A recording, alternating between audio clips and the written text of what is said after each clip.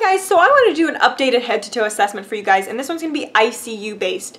My assessments have developed and changed over time. I had a basic head-to-toe assessment that I did like almost 2 years ago on this channel, which I will link down below. But I want to do an updated ICU head-to-toe assessment because in the ICU you're really looking more into things than you are when you're just working on a med-surg floor or a telemetry floor. You really don't have time to do that in-depth of an assessment. So first part of an assessment is neuro. So this starts from the second you walk into the room.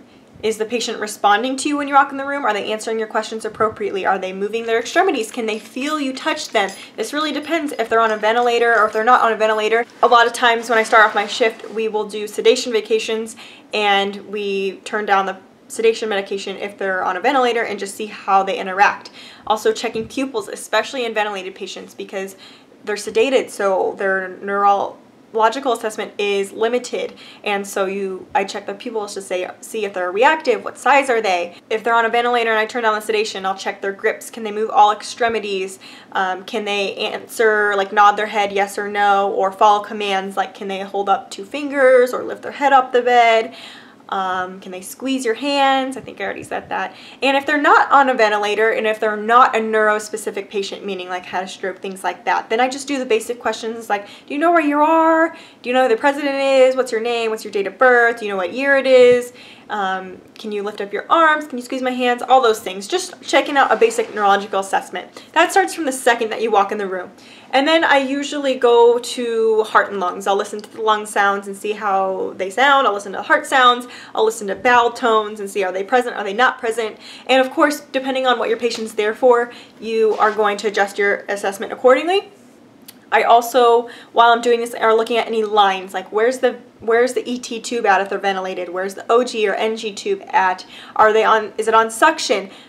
Do they have a central line or an HD catheter or a PICC, or do they have just peripheral IVs? Do they have any JP drains or other tubes and things like that? I'm looking at the status of those. Also assessing the skin and seeing if there's skin breakdown or if they have any incisions, looking how the dressings are, if they're intact, if they were clean, if they need to be changed, things like that.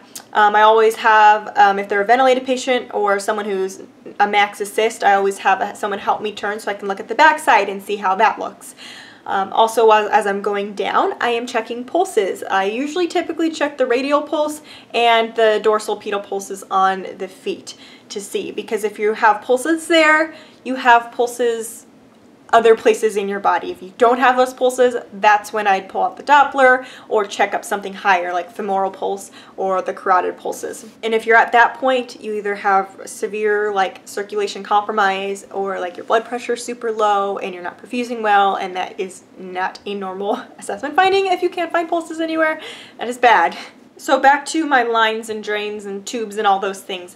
I like to check to make sure my NG tube is in the right spot. If it hasn't been an X-rayed, if it's just like on suction, I like to maybe aspirate the GI contents or do a little air to check if you can hear it in the stomach. Obviously that's not foolproof, but it's just a way to see. Obviously if you're hooked up to suction and like you're getting loads and loads of GI contents and acid out, then you know you're in the right spot, but we still have to check that. I like to check my central line and all those things and like pull back to see if I get good blood return and flush it. Obviously you have to be careful depending on what line you're in. If you have a really critical patient, you can't just unhook all their vasopressors and stuff because sometimes that can tank them out if they don't have that continuous medication going, and you also have to be careful that you don't flush those medications because that is bad. I like to make sure all my lines and medications are compatible with what's going in what, and I usually like to label things. I like to check my monitor too to make sure my alarms are set to go off and see the limits and make sure, because sometimes people will turn those things off depending on the circumstance. Also looking at the EKG rhythm assessment, like what is their rhythm? Are they sinus tach? Are they sinus brady? Are they in AFib? Are they in first degree block? Also with my skin assessment, when I'm checking pulses, I'm checking to see cap refill and are they perfusing well? Do they look sweaty? Do they look uncomfortable? Are they in pain? All those are different things that I look at. I'm sure I'm missing things that I look at, but I I do, but that's kind of my basic assessment on my ICU patients. I do assessments every 4 hours and with any change, and then our lines and tubes and all those have to be assessed every 2 hours to make sure it's not infiltrated, it's still working. Obviously, if it's not working, that's a bad thing depending on the situation. So yeah, that is my ICU head-to-toe assessment. I hope you guys enjoyed it. Make sure you give this video a thumbs up and subscribe to my channel, and I'll see you guys next time.